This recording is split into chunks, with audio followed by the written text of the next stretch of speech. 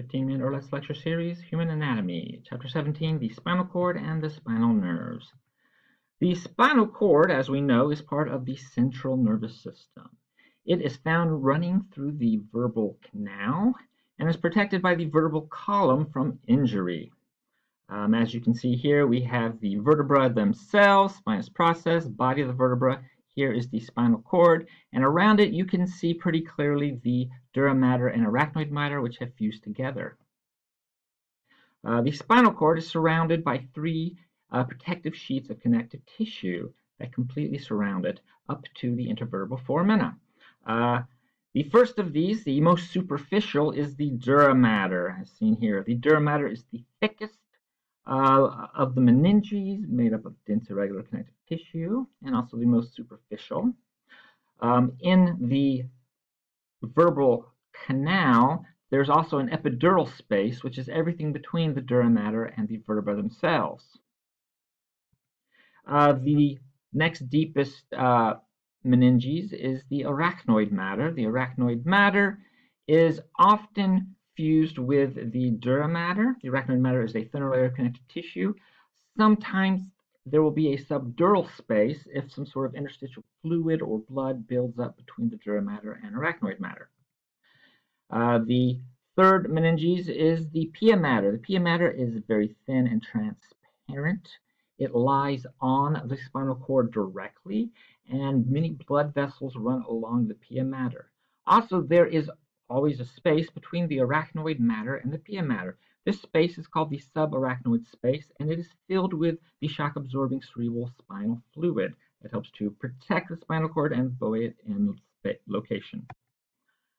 So, looking at the spinal cord, we see that it is a roughly oval-shaped structure. It extends from the inferior end of the medulla oblongata, basically as the tissue passes out of the foramen magnum, and goes all the way down to about the first and second lumbar vertebrae.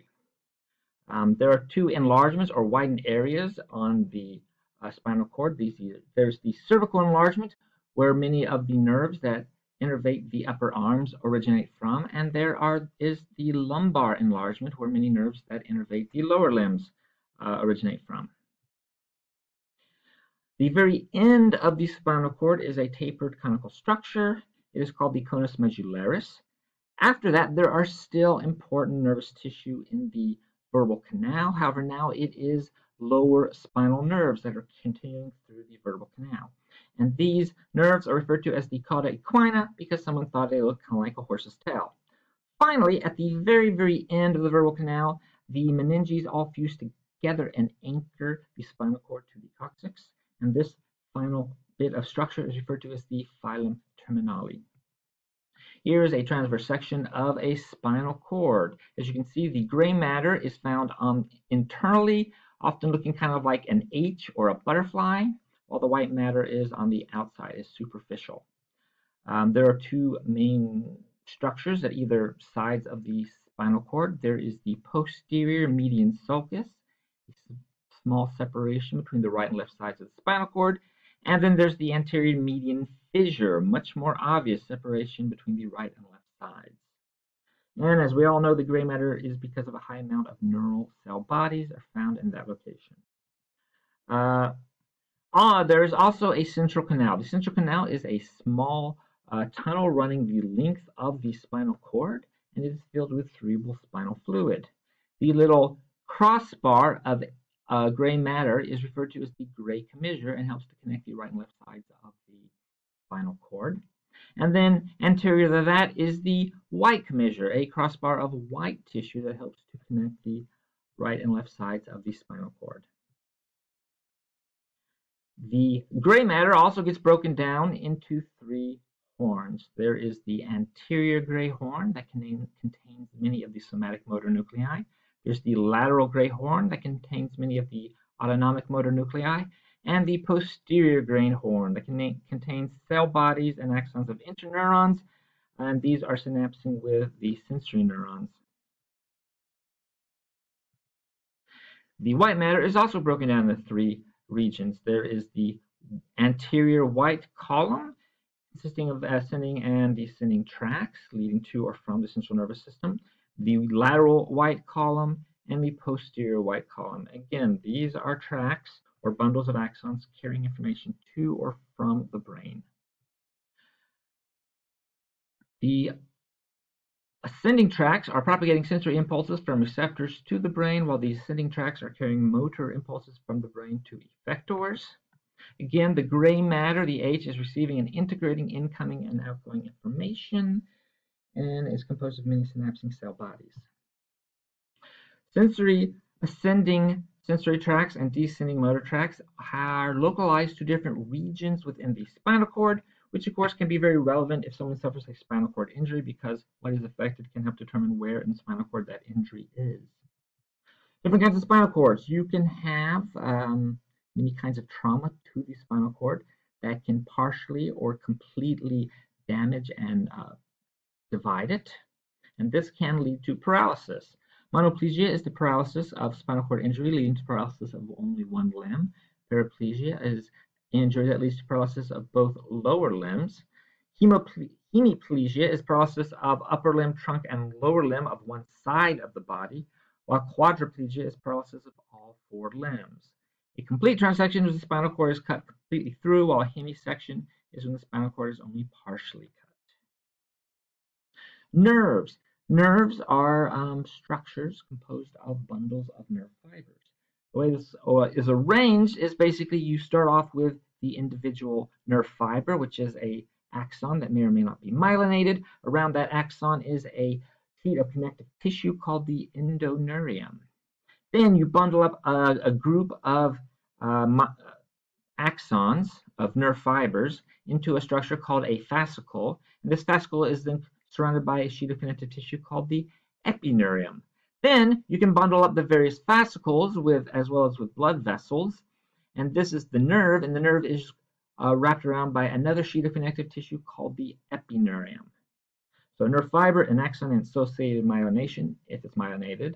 The endoneurium is connective tissue around the nerve fiber, perineurium, connective tissue around the fascicles, the epineurium, connective tissue around the entire nerve. And this structure should look familiar to what we saw in the muscular system. Coming off of the posterior side of the spinal cord are what are called posterior rootlets. These are axons of sensory neurons carrying information to the central nervous system. And coming off the anterior side of the spinal cord is the posterior rootlets. And these are axons of motor neurons sending commands out to the body. And again, you have right and left of both of these. The posterior rootlets will then combine together to form the posterior root. And then the posterior root will also include a structure called the posterior root ganglion. This is a swelling caused by the accumulation of many sensory cell bodies in this location. The anterior rootlets will also converge, come together to form the anterior root. And as these structures are leaving the vertebral canal, they will come together to form what is called the spinal nerve trunk. The spinal nerve trunk is the convergence of the posterior and anterior roots. That means all spinal nerves are mixed nerves. They have both sensory and motor information. However, as soon as they have left the intervertebral foramina, they then quickly split into various branches or rami. There is the posterior ramus. Posterior ramus serves to innervate muscles and skin of the posterior surface of the trunk. There is the a meningeal branch that re-enters the vertebral canal and serves to innervate structures in that area. There is the rami communicantes, which is a structure that is going to be part of the autonomic nervous system specifically. And finally, there is the anterior ramus, which is usually what we refer to when we talk about a spinal nerve that serves to innervate the limbs and the muscles and skin of the lateral anterior surface of the trunk of the body.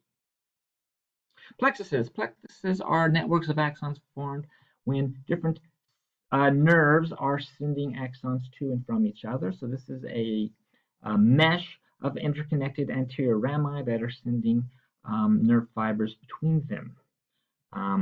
Eventually, off of these plexuses will come the various nerves that are going to different areas of the body. For the sensory spinal nerves, there are 31 pairs of spinal nerves, and they are always mixed nerves. So, cervical plexus is found in the cervical region. It is formed by cervical nerves primarily. and one named nerve that comes off of it is the phrenic nerve. The brachial plexus is also sort of in the cervical area. It is mostly cervical nerves, although there is T1 thoracic nerve that also incorporates into it. This leads to the named nerves of the upper arm, including the axillary nerve, the musculocutaneous nerve going to the surface structures of the arm, the ulnar nerve running along the medial side of the arm, the median nerve down the middle, and the radial nerve along the lateral side. The thoracic spinal nerves tend not to form plexuses. Instead, they just go out to that region of the body. They are known as either intercostal nerves or thoracic nerves, and they do not have plexuses. So here we can see the intercostal nerves. And then there is the lumbar plexus found in the lower part of the body. It is made up of lumbar nerves. Two named nerves that come off of the lumbar plexus are the femoral nerve and the obturator nerve that are innervating structures of the lower limbs. There's also a sacral plexus coming off of being formed by sacral nerves. These plexuses end up forming the sciatic nerve, the largest nerve of the body that is innervating the lower limbs, especially the posterior side of them. The sciatic nerve will split toward the lower part of the leg into the common fibular nerve that goes laterally and the tibial nerve. So lumbar plexus, sacral plexus, femoral nerve, obturator nerve, sciatic nerve splitting into the tibial nerve and the common fibular nerve. Dermatomes. Dermatomes are regions of skin that are providing sensory input for the central nervous system via one specific spinal nerve. So you can basically say this patch of skin is sending information to this specific spinal nerve. This is useful information to know because it can help a doctor diagnose if there's nerve damage or spinal cord injury. So basically, they'll take something, a brush or something, and they'll touch different parts of your body, asking if you can feel it. And if there's an area that is numb, then they go, oh, C5, for instance, must be damaged. Spinal reflexes. Spinal reflexes do not incorporate the brain. They are something that can occur automatically when the proper stimulus is generated without input from the brain. Basically, the way it works is you have the sensory neuron. If the sensory neuron becomes excited by, say, perhaps the doctor's hitting your patellar ligament, this will cause a stretch stimulus that will cause the sensory neuron to send a signal to the central nervous system. This will also send information to the brain and perhaps to other structures in the body, but for the spinal reflex, that sensory neuron will synapse with a motor neuron that will automatically lead to the appropriate effector, the appropriate skeletal muscle, and this will cause you to kick your lower leg.